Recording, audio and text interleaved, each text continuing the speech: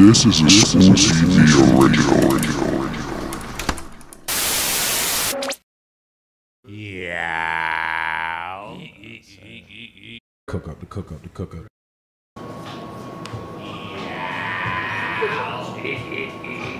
Yo, this is the Cookup where everybody get what brains? Steamed. And we're here with the wonderful actress, Danielle Baskerville. Yes, go ahead.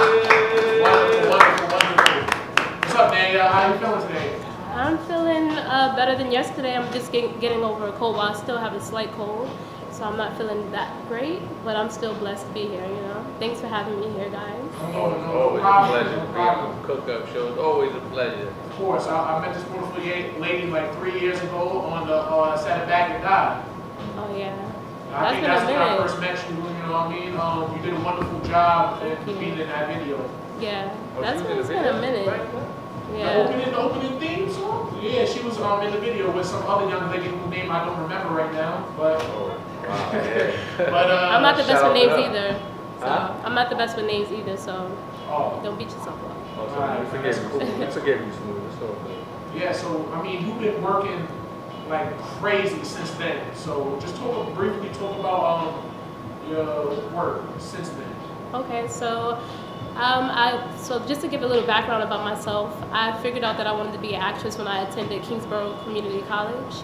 And I took up liberal arts, and then from there I figured out, like, you know, this is not really, I want to figure out something else that I want to do. And I said, you know what, acting may be the way out for me. So I started to take classes there. And from there, my background with the classes was in performing arts. And it basically, they trained on like being in like theater and everything like that. So transitioning out from graduating out of college and then coming out to the real world and having a job, I haven't been working as much as I had wanted to. So when I left out of the job and everything like that, I started to pick up more work. So, you know, so from now on, just to give you guys some little things on some things that I'm working on now, is I'm working on a TV pilot. All right, so yeah, I'm going to be in a TV pilot called The Vision 4B. I'm playing Mrs. Peters. I'm going to be playing like a church lady. And it's going to get real crazy. What? Oh no, what does that mean? Huh? Yeah, so I'm playing a church lady. Yeah, all that. But yeah, so I'm playing a church lady, and it's gonna be crazy because it's gonna be like 4 characters. One is Peaches, that's the mom. Then it's gonna be Hennessy, Chardonnay, and Bailey's. Is Peaches the mom, Hennessy, Bailey's, and Chardonnay, right? That's 4. So that's the name of the women? Yeah, basically. So they're named after liquors. Yeah, basically. But I mean, it fits them because they're really crazy. And Hennessy, she's the real daughter of Peaches, and then the other 2 are they're adopted by her. Okay. And they're like 4 like crazy women that's gonna be like in the hood going crazy when they're like selling drugs and gangbangers and all that type of stuff. So it's gonna get real crazy. Yeah, women. Oh shit. Yeah. So yeah, it's gonna be really, really, really cool. I can't wait till the first episode comes out. Yeah. Then another show that I'm going to be working on is a web series called Cousins. Okay. And I'm playing like, how can I explain it? Like, I guess like the hood girl, basically, you know? Hood cousin or? The hood cousin, yeah. Well, I'm trying to always hook my girls up with like the guys and everything like that. I think I'm a little fat, like a fast girl already. in the hood. I like your character already. No, you're the MVP. Yeah. And you understand this. We need more women like that. You know what I mean? We need more wing women out there. You know. Yeah, we got to build bridges, not burn them. That's facts. Also, something that I just finished coming off of is a tour with, it was a theater. Those other things I was talking about are TV pilots and a web series. Mm-hmm. And the show that I just worked on was called Nobody Famous. I played an inmate, and not only was I an inmate, I was a transgender woman. So really? Yeah, and it was hard for me to play, to juggle with that and trying to figure out. Yeah, it was just with like the words and everything like that, with like how I would express myself on stage and everything. Some people picked it up and some people didn't. So we performed our first show in Ohio, Columbus, Ohio, and then we came out here to New York. So that was like really cool. And another show that I did was called, what was the name of the show? I'm sorry. I'm forgetting the name. Nah, don't worry about it. Back to the transgender. I have another question. So did you have to manipulate your voice? Something like, yeah, in a sense, yeah. Like, it was a part where, like, I explained, like, who I was. Okay. And in that position of me explaining to the crowd of who I was, I changed up my voice just a little bit, but not too much. Okay. So, but other than that, I kind of, like, play with my voice, but not too much like sounding like a man. It was just more of like how I would like, physically move my body and everything like that. Oh, okay, Yeah. okay. Oh, That's so interesting. And I had a man that was in love with me that was a security guard, so it was like really funny. Oh, Lord. Yeah, Oh, yeah, wow. yeah. So it was really, really fun. And yeah, like I said, some people got it, some people didn't, and the people who got it, I would just say, yeah, you guys knew, right? So what's been your favorite role thus far in your career? Let me see. I guess because I'm playing like a gangster woman because I never like.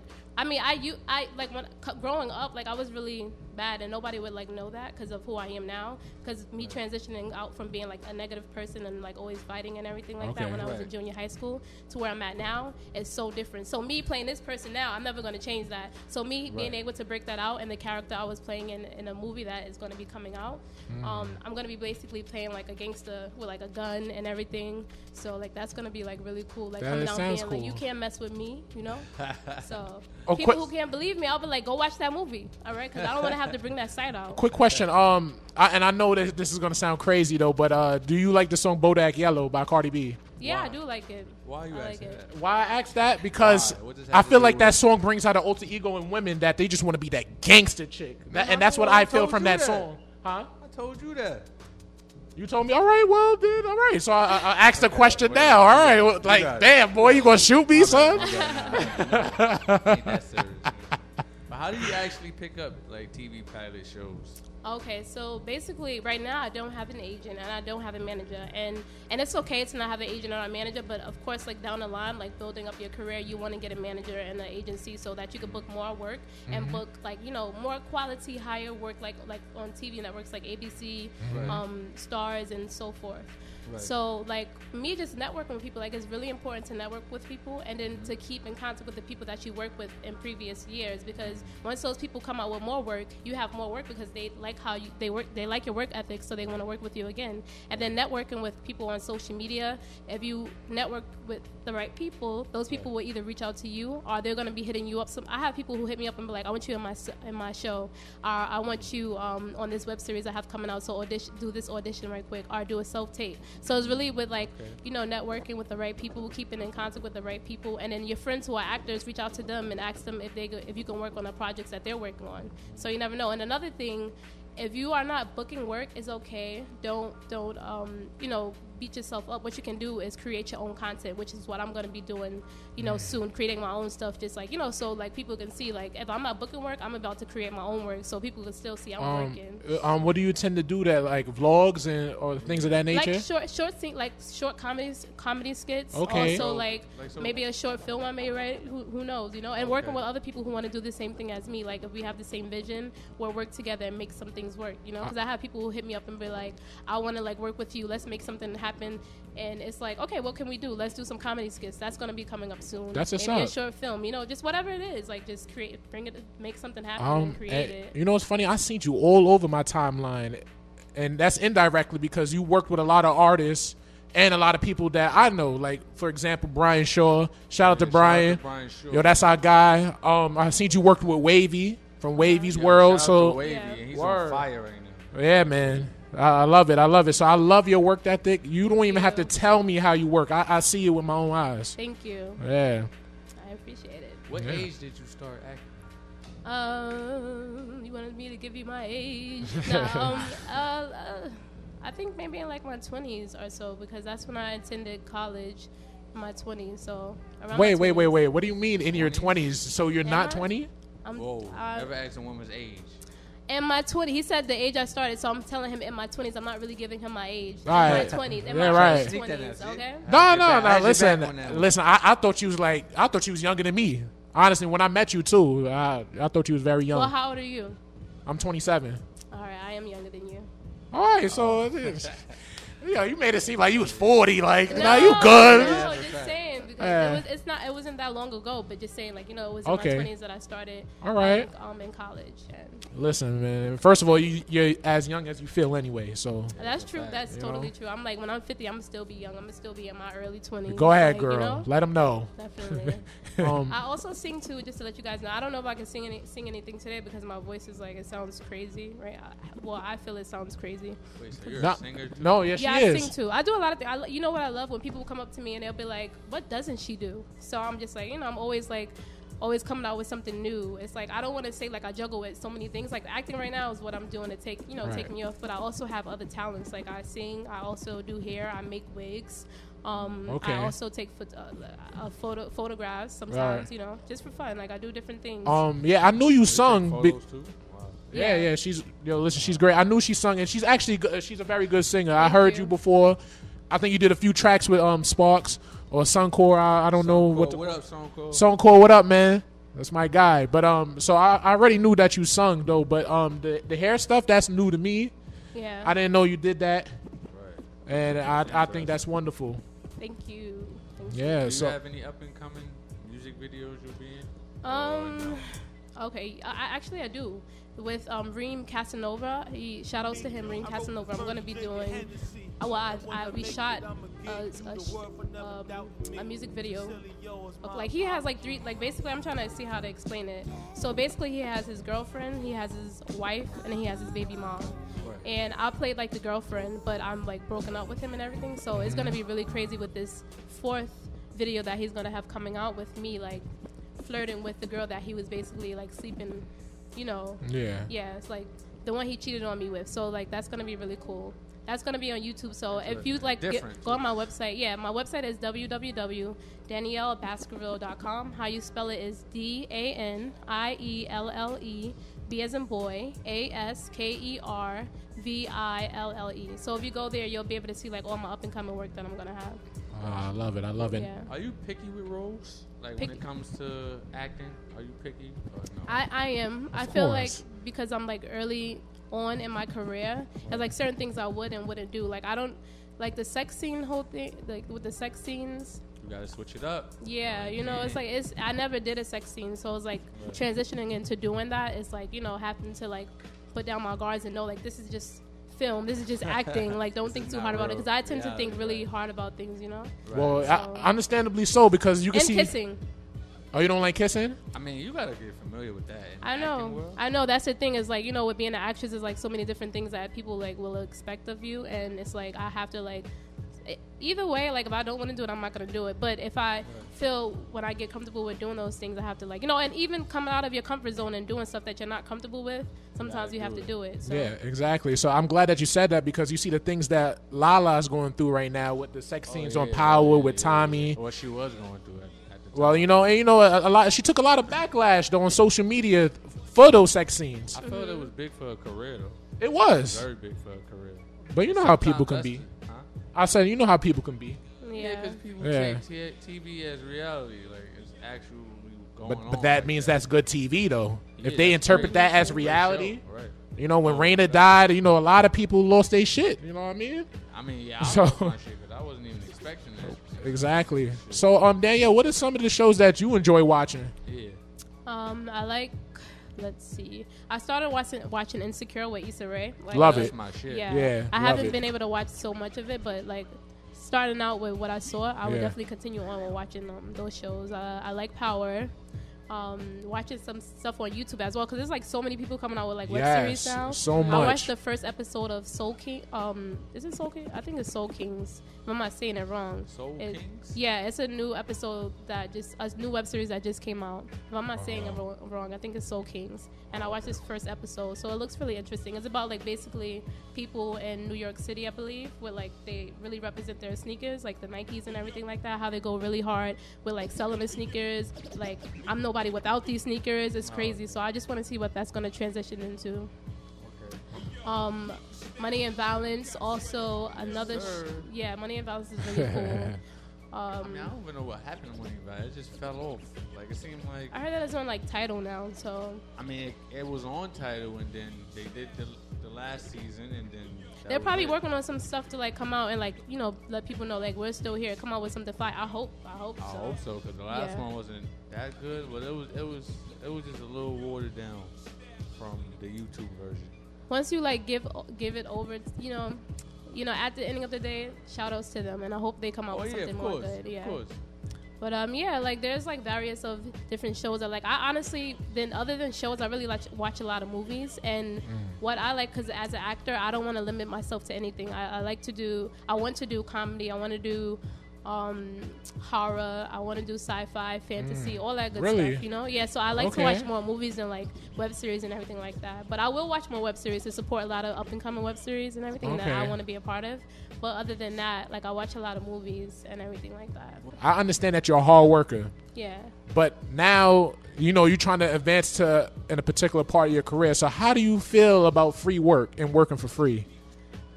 Honestly, I'm okay with it, but it depends on like what they ask of me. Like what is it that they're asking me to do, But other than that, like honestly, like the fact that I'm still working, as in like getting my name up there and everything like that.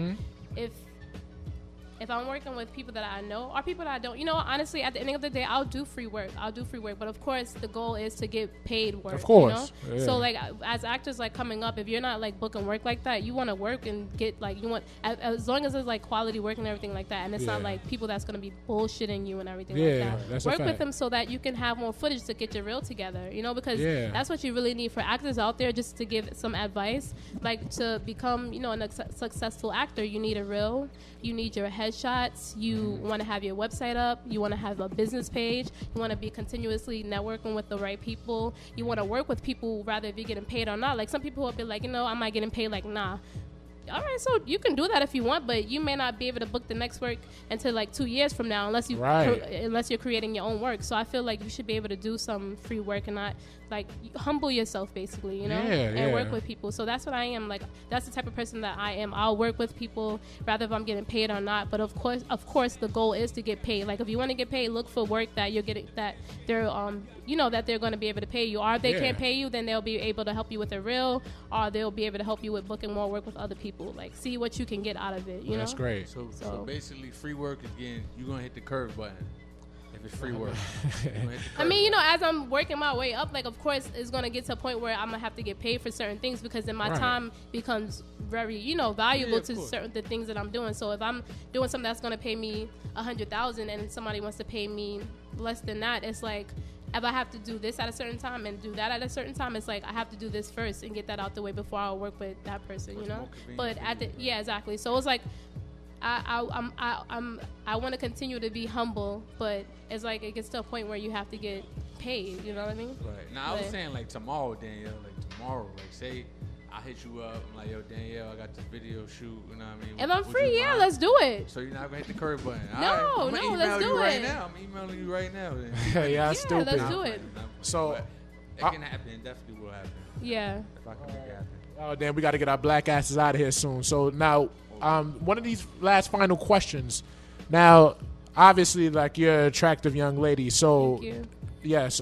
So did people offer you roles that you had to turn down because you kind of flaunt your sexuality in a sense sometimes? What you mean? Yeah. What do you mean by that? What I mean, like you can give off this like little sexual aura. Being flirtatious. Yeah, being flirtatious a little bit. Like I see you. Wait. What little said? Oh, you mean like right now? Like no, I'm talking about like through social media. Like that's what I see. Oh, okay. You be up there looking good. So you gotta go see my Instagram. Yeah. Go check out on Instagram. I'm fucking everybody. Up, she has another Instagram, Big Dreamer too. Yeah. Everybody go. Let me just give that to them. So I have my first Instagram that I started out with is Big Dreamer. It's spelled BIGGDREAMERR, and then my other one is just my first and last name. Right. So follow me on both, or you can follow me on whichever one that you want to. It doesn't matter. All right. Yeah. Because I asked you that because I just want to understand what women go through in the industry. You know what I mean? Because people probably see you as this sexual kind of object, right? Mm-hmm. Sexual object. Honestly, not yet. Not yet. Do that yet. No. All right, that's phenomenal. DMs is at an all-time high. Not really. Like some people be like, I know people be in your DMs. Like people be in my DMs, but not like crazy. You know, like not exactly. crazy. More for work. For work, and then some people like will flirt with me too. But it's like if you don't want to work, I'm not really interested. You know. Yeah, that's a copy. And yeah, just to give you a heads up, you see the guy behind you, to your right. He might slide in your DMs. Slide in my DMs. I'll say what up. I'll say what up. Yo, you stupid, man. Y'all look crazy, man. Man, it's good. It was good to see you, man.